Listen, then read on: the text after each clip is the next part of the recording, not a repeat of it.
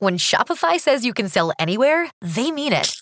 Whether you're at the beach or in the mountains, Shopify is the all-in-one commerce platform that simplifies selling to anyone from anywhere. Don't let the technical stuff slow your sales down, because with Shopify, you can monitor inventory, track sales, fulfill and ship orders from anywhere with an internet connection. Join the platform simplifying commerce for millions of businesses worldwide and start selling with Shopify today. Sign up for a $1 trial at shopify.com/free23. Shopify.com/free23. Wendy's Coffee House. Hi there, I'm Wendy. Okay, this is part 2 with Carolyn Wilman.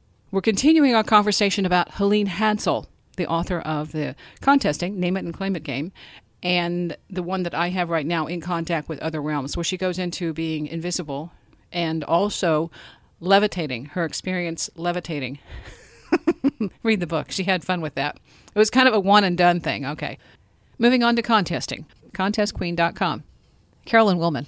They call it different things in different countries. In like the UK and Australia, it's comping because they enter competitions. In the States, they enter sweepstakes, so they call it sweeping. In Canada, we enter contests, so we call it contesting. It's all the same thing. We just have different lingo. But what I like about it is that it gives people a different avenue, because one of the things you find, you probably see this in your work, is that whenever anybody wants something, they always say, well, I need the money. And I'm like, why do you need the money? Why can't you just have the thing or the experience? Well, I have to pay for it. Well, what about winning it? Or what if it was gifted to you? Or what if it was, and things work together. Like my sister had probably been thinking about, I'd really like to go on a honeymoon, but we don't have the budget right now. And I call her up and go, guess what? You're going on a honeymoon.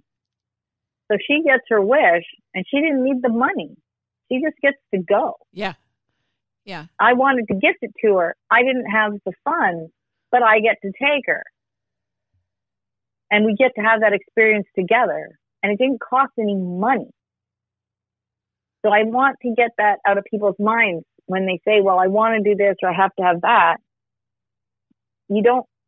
Why do you need the money? Don't focus on, Helene never focused on money. She focused on what she wanted. So she won everything her heart desired. I realized after reading the books, a lot of people say, and I was saying it at first too, that she won every contest she ever entered, but that wasn't actually true. She didn't. But she won everything that she desired. So, for example, there was one time where she wanted a new fry pan, and she told her husband not to buy them, and she entered all these giveaways. And I don't know how many she did, but she entered quite a few of them. And then her husband gave her one for Christmas, and then she won 3 of the, I don't know how many she entered. Yeah. So then she was just going to save them and use them as gifts after, because she's like, well, everybody wants a nice fry pan. The plug-in ones, I mean, they're fantastic, right? Yes. So she actually got everything her heart desired, but she didn't worry about where it was coming from. So she's like, what do I want in life? So it could have been, so she got one as a gift. She didn't have to have money for that. She wanted, she wanted, and she won the other one. She got what she wanted, but she didn't have to spend money. So I want people to get out of the mindset of money. What do you want, and be open to how it shows up. You could win the lottery. You could get an inheritance. You could win it in a contest. You could get a raise. You could come into some funds or write a bestseller and make money or something. There's so many possibilities. Don't focus on the how. She did project a car, and it was a white car with a blue interior, or a blue car with a white interior. Now I'm something like that. I can't remember which way. Okay, yeah. Well, okay, so what happens, I think it was a white car with a blue interior, all right? I happen to have one of those at one point in my life, so I'm like, oh, I know what that was. Anyway, so she's focused on that, and she wins.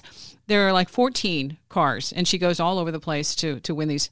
And she talks about a little deception, too, that occasionally she knew that there was some shenanigans going on, and she could kind of call them on that. It wasn't a focus, but occasionally she'd pick up on that. Anyway, this time she wins, but it's a blue truck, and that's not what she wanted. So she said, that's no problem. I just sold it and then got to use that money to buy the car I wanted. Exactly. So that's what I mean. You don't worry about how it comes. Just focus on the end result. And be open to something that might not even look like what you wanted, right? Because if you want to feel good and healthy and strong, then that's what you should be focusing on. And then just do the work behind it. You know, that's what a lot of people think, is that there was no effort. It's like it's effortless to manifest this stuff. No, she filled out a lot of entry forms. She spent a lot of time filling out entry forms and decorating envelopes. There was effort on her part. Like, it didn't just magically manifest. She even talked about that when she entered the car one. She said, "Oh, I got right to work. I sat down with my markers and her papers and started, entering." So she put her energy into it. If you want to get fit, well, you got to go to the gym. You got to put some effort into it. If you want a job, you have to go out and, update your resume and start, connecting with people and putting it out there and looking on the job, connecting with companies. If you want a date, you got to get on the dating apps or tell people, hey, I'm looking for somebody. Do you know somebody? You can't just, it doesn't manifest in a void. You do have to put some effort in. You do marketing. And so that's a lot of your background too, comes into play with the marketing, how to be aware of, what you're projecting, what you're putting out there, and managing your business, as in managing me. I am, as my person is a business. And so how am I putting myself out there? Am I putting my energy in a way that I'm going to see a result? Or am I kind of neutralizing it, or in some ways, submarining and sabotaging myself because I'm not putting myself in a winning state? And that's huge. You're able to see a bigger picture than just, okay, I'm going to win a contest. So when I'm listening to you, and I know your background, I know you have a lot more of these elements that you've already factored in by thinking, okay, this is how this is going to work, and this is what you've seen from your experience, the results. You didn't just win one contest this year. You've been doing this for a while. And I have to be the first to say, I've not mastered Helene's technique of winning as many. Now, I also haven't been entering as much lately to win prizes, because I've been focused on writing 3 books. So my energy has gone elsewhere. But when I do focus on it, I can usually hone in. And also, the circumstances around the world also affect you. When the pandemic hit, contest pages became blank. Like, you went to places and there was nothing. Like, they just literally disappeared. They were all gone. So there was nothing to enter for a while. It was very disheartening. Yeah. Yeah. Like, oh. Because you also are part of a bigger, like, me as a human, you as a human are part of a bigger collective. And so things happen within that collective that, you have to go with. And so, yeah, there was nothing to enter for a while. We never experienced anything like that. And so we had to, just go with that. Okay, so I'm not going to enter. Well, what am I going to do? I started writing more books again. That's actually when I happened to start republishing her book. And she had said to me when I went down to visit her, so that's how I got down to visit her. I had her on my podcast like you did, but I was very cheeky. And I said to her, I want to come visit you. And I still don't know what possessed me to say that. So clearly there was something. And she said no. And I went, okay, because I figured, well, I asked. And she called me back 3 days later and said, your guides are so loud, you better come visit me. And I kind of chuckled because I thought, oh, I'm loud in real life. Of course my guides are loud. Of course, that just makes perfect sense to me. Uh-huh. And when I was down there, she said to me, you have to teach maneuvers for witchcraft because no one else is going to do it anymore. And I really believe her and I had a soul contract, because she taught literally thousands and thousands of people. But she asked me to continue her work. So there was clearly a contract between us for this work to continue. Yeah. Yeah. Because to me, that, especially knowing her history, that wasn't random. But I had gone into my dark night. I had got a divorce right after, and I did nothing with it until I finally started coming out of it. And thankfully, it had waited for me. That's the other reason. At the same time, I contacted her son and bought the rights to all of her work. Someone else had contacted him, but he said, no, I'd rather give it to you. So even he knew I had the soul contract with his mom. Mm-hmm. Yeah. Even when other people said, I want to do it, he's like, no, it has to go to her. You had done some shows with her, though, for a while. Just two. I had her on my show, and I was the world's worst interviewer. Oh, my gosh. The things you regret in life. I wish I could go back and fix that. But, yeah, I've got a few of those. Yeah. It is what it is. They're out It there. is what it is. I can't fix it. She's gone. All I can do is republish her work and pray that it gets into the right people's hands that need to hear her message. And that's all I can do. I can't go back and fix my terrible interview. Yeah, well, that's okay. That's okay. That's how you got to know her, all right? So if that hadn't happened, no matter what the quality is, you wouldn't have made the connection. Right. So exactly. And I hope people are liking her work. Like, I didn't know she had 4 books. I knew she had 3. And then when her son sent me the books, there's one called A Man Called Friday. It's like a parable. And believe it or not, I haven't even read it yet. I've kind of been saving it until I'm ready to redo it. There is no digital copy. So when I got her books, the only digital copy was the Name It and Claim It game. She kept updating it till the year she passed away at home. Let me see. I've got 2003. I've got the revised, updated 2003, and she signed it. Okay. So she updated it till 2010. The file I got was dated 2010. Wow. Oh, so man. In those days, the computers weren't like they are now. And she didn't have the skill set, so she would update it with different things, and she would just use the return key and the space bar. Mm-hmm. And then she didn't have the editing. They didn't have the editing software like they do now. So she would just plunk something onto the end of a chapter. So when I got a hold of it, I went, oh, this doesn't flow very well. We're going to fix this. And so I put, like she had a chapter, Maneuvers for Witchcraft, that led right into Spec, but Spec was somewhere else in the book. And I'm like, no, we got to move this here. Yeah. Make it flow. And because they didn't have the stuff. Like, I'm just amazed. Like, I just think in my brain, she had old software on an old laptop, like 15 years ago. Think about what the laptops were like 15 years ago. And she's in her mid-80s and she's still writing. Like, you've got to give her credit for that. Yeah. That's amazing.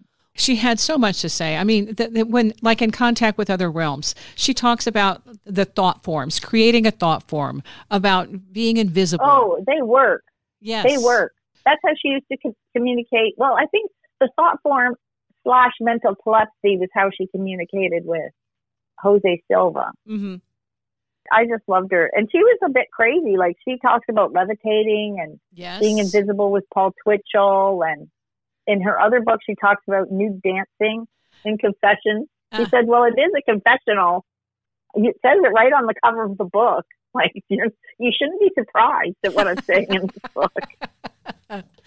She had a great sense of humor. I mean, because I talked to her a little bit about what I was doing, and because I was doing some writing and trying to write my stuff down. She said, okay, first thing, does it have humor? I thought, well, no, I didn't include any jokes. But she said, it has to have humor. But that was her thing of being, of having fun. And Helen Keller, life is a daring adventure. Or not at all. It's just that her own mindset was to bring that humor element into it. It didn't mean she didn't have challenges. It just meant that the perspective was, if you didn't enjoy it, why bother? Well, yes, and even when she went in for surgery, she tried to keep it light. Like, she went into one doctor and she had a tumor and she needed it removed, and she went into the doctor and she was being her quirky self, and she said, well, is it possible that I'm pregnant? And he was deadpan. And he said, ma'am, you're 62. I don't think you could be pregnant. Have you had a brain scan? Yeah. He didn't get her at all. And she's trying to lighten the mood because she knew this is serious. I have to go in for surgery. And, this needs to be done. And this is not just, a walk in the park. It's going to be serious. So I need to bring some humor to it. And he didn't appreciate it at all. I'm going to paraphrase her response, because he was doing work at that point, reconstructing her nose, her face, and all that from the accident. And so she said, yes, she wrote him a letter because she knew that that he had not been quite so humorous. And so she had a response all prepared for him. And it was, I really appreciate the work you've done on my nose, and I'll be paying through it now. Yeah, Yeah. she had a good sense of humor, and her husband's like, "They're not going to appreciate that." And she did it anyway, and it's like they're just probably like shaking their head. But I think it's a good way to go through life. Like, yes, nobody's opted out of the human experience, and I think that's one of the things people forget, especially in this social media world we live in. We look at everybody's posts and little videos, and their life is perfect. They've got the beautiful living room and the bikini body, and they're traveling to Bali, and they're doing this and they're doing that. And you think, oh my gosh, you're shuffling out of bed with your bunny slippers and you're looking out at the snow, or at least that's where I am. And, life's not exciting. I sit at my desk and, I don't have this like glamour life, but you forget people are only showing you the part that they want you to see. The Zoom photos with nothing in the background. I'm like, I can't find a wall that has nothing in the background that's perfectly clean. I really. Oh, I know. I'm struggling with that myself. We have a very small house, and so I run a business, so I have stuff that I use for my business. I have envelopes and books that I mail out and things, and these authors. I put that on my vision board. I would love to have a space like that, but in the meantime, I'm thinking I'm just going to buy one of those green screen frames and buy the sheet that looks like a library and just put it behind me. This is the end of it. So I'll have the background. It should just be in front of a wall with a filing cabinet and some pictures. Yeah.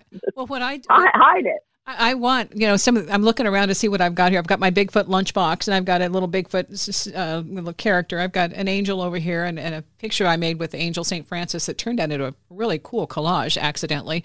And then across the room, I've got my UFO guy, my alien in my Bigfoot mug, and I've got my rabbit pulling out of a hat that's a little stuffed animal. This is just the overview. My Ziggy Bank over there, who has nothing in him, but, he's got hopes. Oh, I know. I have all kinds of crazy things. I've got a lucky cat and a little angel I call Trudy, and I have card decks and books and notepads and jars of coins because you're supposed to feel wealthy with the coins around you. Coin collection, yeah. These are things that make it fun, and the room is loaded with books. But the thing that I think in the social media. What I like to see is something that's more busy, that has a real life view of it. Because when it's all empty, it's like that isn't real life. That's just a page just waiting to be filled up. And so I don't judge my own success by what I see on social media, because everything's a work in progress. And that's part of why I like looking at these things. When Helene did her work, she really, really was inspired by other people who were thinkers. And so when she went out and, did work for Jose Silva, when she did work for these folks, she took notes and she took it to the next level and then tried to share it. And I think that, that's what we're trying to do right now is these are ways to go with your own thinking that will improve you to help you be able to think proactive instead of reactive. And, that's the whole point. That's how we learn. That's how we evolve as a society, as a species, is to learn from each other. Oh, how can I make this better? Exactly. And everybody passes the baton. Like, she learned from these people, and then she took it and she taught, and then she passed me the baton. And there'll be a time where I pass the baton on to somebody, and I don't know who that is yet, but I know that when it's ready to be passed, that person's going to show up, and it's just going to, you're going to build on the next person. And she even knew that people weren't ready for this stuff back in the 70s, because when she wrote her first book, Contesting the Name It and Claim It game, her guide said, this isn't the book you're supposed to write. And she's like, I know. Because she knew that people weren't ready to hear about how she levitated and how to go invisible and do all that stuff, because this is really woo-woo for the time. Yeah. And so she packaged it with the, it's really funny. I did a little video on how her book is a metaphysical book with some sweepstakes in it. And my book is a sweepstakes book with a little bit of metaphysical in it, because I have an attracting luck chapter talking about, because people always said to me, how are you so lucky? So I put in the attracting luck chapter on telling people how to do it. But here's the thing I figured out in the new book that I'm writing, I'm changing it from attracting luck to being lucky, because I realized I'm guiding people the wrong way. It doesn't come from the outside. It comes from the inside. Yeah. So you you're being lucky versus attracting luck, if that makes any sense. Oh, absolutely. Yeah. You're showing up to receive it. Okay, here I am. Right. And I think you have contracts with people to show people different things. And George, he is so grounded in, this is how things have to be. You have to put your nose to the grindstone and you have to work hard and then you make money and that's how it works. And I'm like, I come into his life and I'm like, no, you can do stuff and it shows up. And he's like, no. And then I win things. And he just shakes his head. She fills out a form and it shows up. Whoa, okay. How does she do that? I came out this morning and I went, because I was really, like we had internet issues the day of the Super Bowl. And so the TV was lagging because it's all on the Wi-Fi. And it kept lagging. And he's like, I want to change it. And I'm like, no, I'm under the contract. I don't care how much it lags. I'm going to sit here and wait patiently while the TV lags because I'm doing this contest. I'm winning a trip. I'm winning. And he's like shaking his head at me. I'm winning, dang it. And so 4 hours of this. And finally he shut off the TV. He's like, it's over. The game is over. And I'm like, all right, I'll stop now. So he finally stopped it, but I was so determined. And then, so I did. Again, I had to put in the effort. I sat there, and every time there was a commercial, I was taking pictures of the TV and following the rules of the promotion. And so I put in the effort.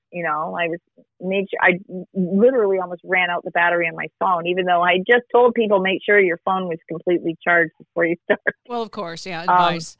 I'm like, dang, why? I just told people that. Why don't I have a cable around me?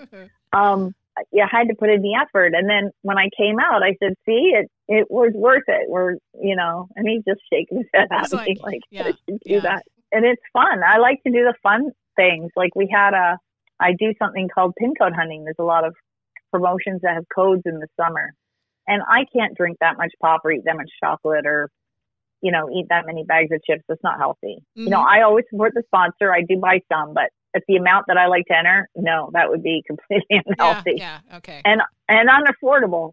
So I go around. We have a recycle box program in the city I live in, and people throw out all their codes they don't think to enter because they don't see it. They don't see the opportunity in front of them. I highly recommend the book. There's two books. One is called Conscious Luck by Gay Hendrick, and the other one is The Luck Factor by Dr. Richard Wiseman. And they talk about how when you change your mind, you tune your mind. It's like when you go to buy a car and you're looking at, like a little white Volkswagen or something. And the next thing you know, you see like every white car around you. Everybody's driving white cars all of a sudden. Yes. And you suddenly see like why? Because your brain has been focused on it and it's now allowing those things that you had previously filtered out to come in. So when you start looking for winning opportunities, I can spot the word win at 100 paces. And so that's one of the things they talk about. So people, even though they have the word win in front of them, they don't see it. They just literally throw the bottle away or throw the package away. And I go and I know how to spot it and I pick it up and I take it home and I win lots of stuff. And I hit an instant. It was all instant, very not easy to get. And I kind of like, this is where it's a little bit opposite of Helene. I don't always focus on specific prizes. I kind of sometimes like the universe to surprise me, surprise me with a prize. Uh-huh. And we won a hot tub, and that was fun. So it's outside in the back. We could have drained it for the winter. It's just too cold to go out there. Uh-huh. So now we're just maintaining it until the spring. Yeah, it's -20 where I live. We're not going out into the backyard. Okay, no thanks. Yeah. Okay. Yeah, no. Yeah, part of it, though, is that when you're saying you like surprises, too, it's just basically you're still a winner. That's it. You're a winner. Yeah, I like that part of it. And I think that's one of the things I tell people is you have to make the hobby your own. So Helene, in her day, and it's also changed, the way that you enter now was nothing like how she used to enter. The way she used to enter almost doesn't exist anymore. So she would fill out entry blanks in the grocery store. And I don't remember the last time. I think it's been almost 20 years since I've seen one in the grocery store. Like, you don't see them They anymore. don't do that, yeah. They don't do that anymore. And so it's a lot different. So some things I specifically put it out to the universe, like, hey, I want to take my sister on a honeymoon. That's very specific prize. Or I want to win. I put it on my vision board this year. I want a front load washer dryer. I want that front load washer dryer. I really don't like top load. It works fine, but it's just not my preference. So I put it out there that that's what I'm going to have. But other than that, I'm open to whatever shows up because I think it's fun. I've been to events that I wouldn't buy tickets to normally, and you go and you have an absolute ball. Different groups and concerts, different, events, just things that aren't in your everyday life, and they're fantastic. Just before we had lockdowns up and down, and we won tickets to see a fellow from Big Sugar come and do a show in a local club, and we went. It was great. I wouldn't have normally purchased a ticket to see him because I don't know his music as well as I probably should have. And he was fantastic. I'm like, how did I not follow this guy before? This is great. And I like that because that's something I wouldn't have thought to choose. Mm-hmm. So I kind of like the universe to sometimes go, hey, why don't you go out on Friday night and have a nice date and try this and just see have what fun. You think. Okay, so for people who, just have fun. Because you coach people, and so Contest Queen, best way to connect to find out more about your own background and your products and your books, is it the website Ideal Majesty or? Well, okay, so what I did, it's funny, I got guided to actually split my company in two. So I was originally just the Contest Queen, and I would teach people how to win, and I also did sweepstakes marketing. But it became obvious for me as a marketer, as a business person, that companies didn't understand that Contest Queen also did social marketing. Right. Sweepstakes marketing. And I had actually, it's very funny, I had an intuitive reading with Robert Ohado. He was kind of a bucket list item. So when I got a divorce, I had a reading with him, and he said, Contest Queen isn't the mountain for you. There's lots of things you're supposed to still teach and do and other things. And so my little brain goes, okay, I need to set up another business. So I went, I just booked everything. I got the URL, I got the socials, I got business cards, and then I sat on it and I didn't do anything with it. And then a year later, Robert called me back and said, I want to hire you to do my marketing. And he was my first customer in that business. I thought, that's full circle. The universe has a sense of humor too. And so after 6 years of putting it on my to-do list, I finally built a website. So now Contest Queen is just teaching people how to find, organize, enter, and win. And Idea Majesty is twofold right now. I will come up with a third site, but right now it's all of Helene's other books because they're not contest related. So I didn't want to have them on the contest site. And all my sweepstakes marketing. And at some point, I think I'm going to have a third website just for books. So I'll have like three. I know how that goes. That's a whole, that's another. And I had somebody say, well, you really should split it up. I'm like, oh my gosh, it took me 6 years to build this website. I am not building a third website right now. That's another hill on the mountain, and I'll wait till I get to that hill. And because I'm a Capricorn and I'm like the mountain goat, right? Always just, up the hill. And sometimes boulders hit me and push me down, but sometimes, grace comes under my wings and flies me up a little bit. And that's how it is. That's how everybody's journey is. But people only see that. Like, people think I win everything. They're like, you're so lucky you win everything. And I'm like, no, you don't see the work, and I don't. Well, but that's the Instagram life. That's the other thing too, though, that when you see what kind of work it involves, then you can start planning and making it happen. Sometimes it isn't even about, well, it's too much work. It's, I don't know what to do. I don't know where to start. How do I even, get in that mindset? And so when you've seen somebody who's been there, done that, and get experience behind you, then you start seeing how you can make it work for yourself in your own life. Well, that's what I tell people. They get overwhelmed with the social media sweepstakes and this and that, and they're like, this is too much. I can't do it. And I say, start small.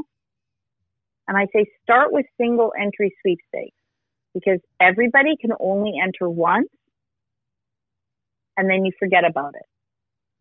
So start there, just do those, and then keep going. And if something isn't working for you, let it go. I had one woman, I give away a free one-on-one class with me every month as something fun to do. And every single person that I have taught for 3 years that has won this prize was not organized. So I know that's the number one thing people aren't doing. And number two, this one woman, she says to me in her session, she says, I really struggle with Instagram. Every week for one night, I sit and enter Instagram contests all night, and I've never won one. And I said, so stop. She goes, stop. I said, why are you putting energy towards something that's not working for you? Take that whole evening and say, what is working for me? And take that whole evening and put it there. She says, but all those Instagram contests, I'm like, you're not winning them anyway. Yeah. Let somebody else win them. Yeah. I know other people that do very well on the Instagram giveaways. So let's win them.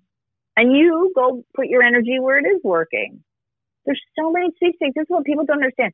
There's literally so many sweepstakes at any given time that you could literally enter 24/7 and still not enter everything. There is enough prizes for everybody. So find the ones that you like to enter and just enter those.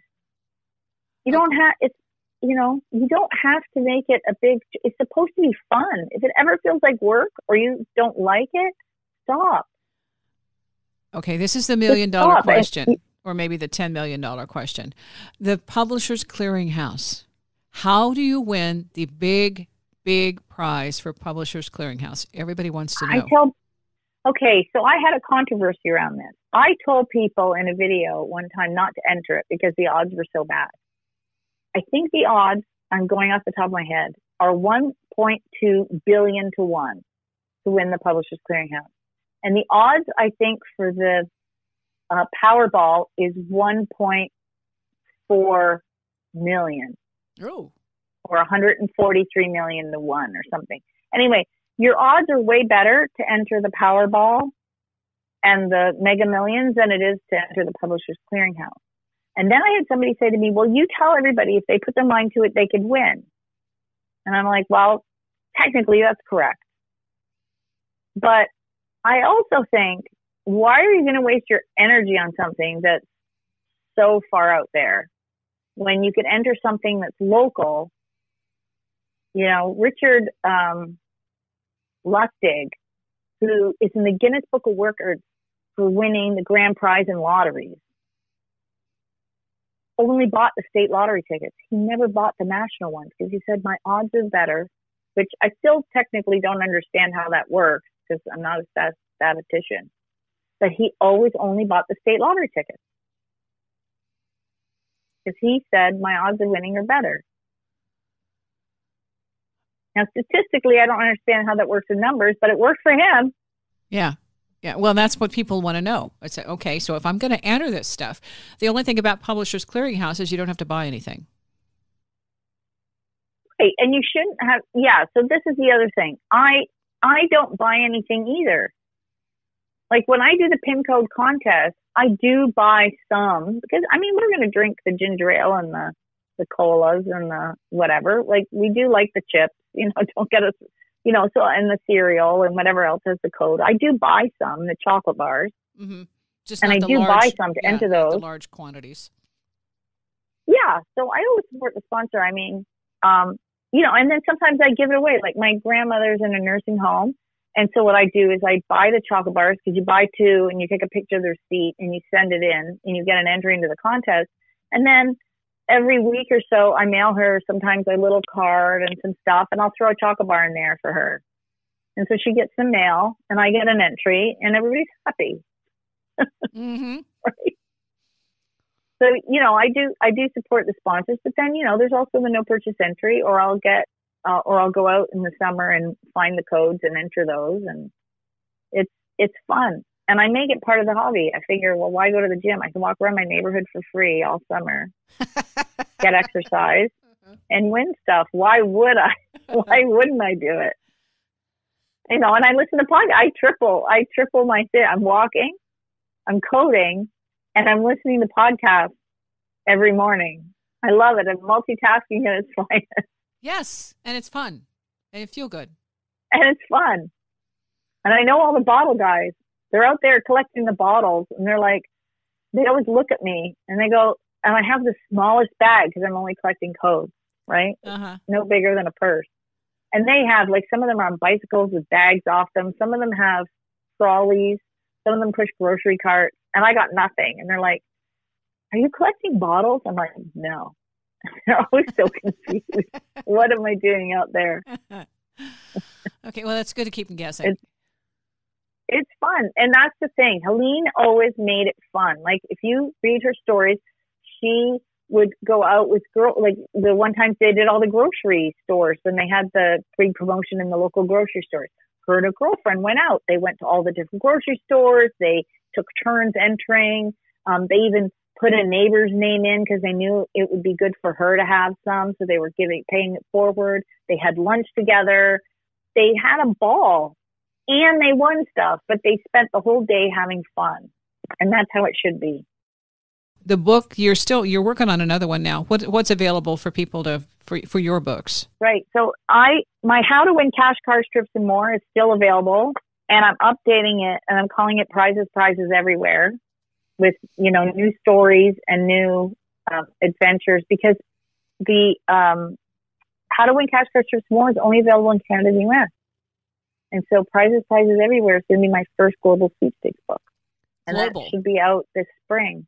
Yeah, because it's going to be available worldwide. The other one's only available in North America, in Canada and the U.S.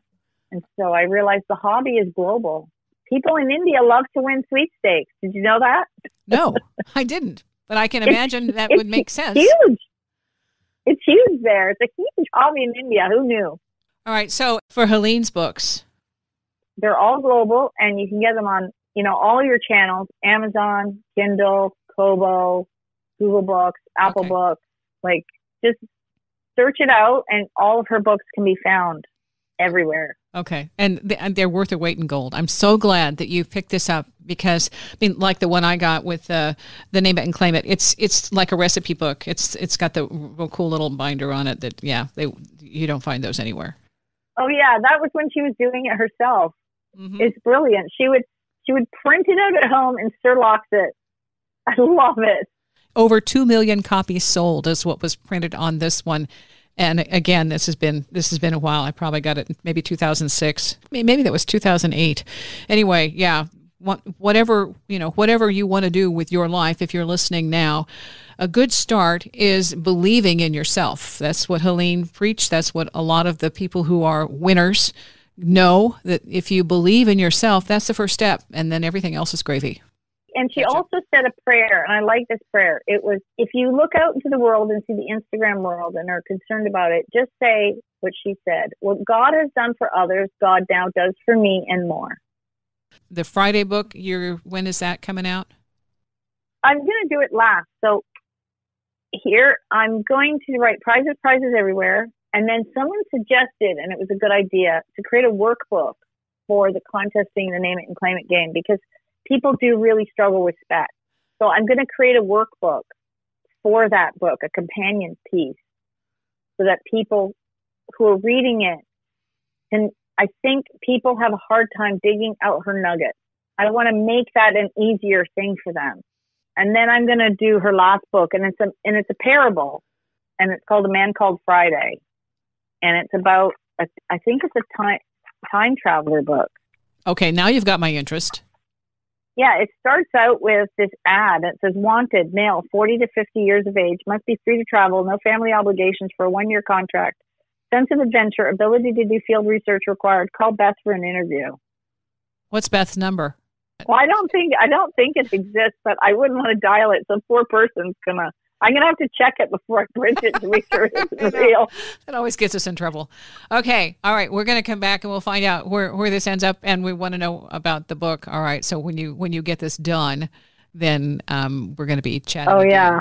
Yeah, we'll chat again. I will send you copies of different things as they come out. Okay. Thank you. Thank you. I'll be here waiting. All right.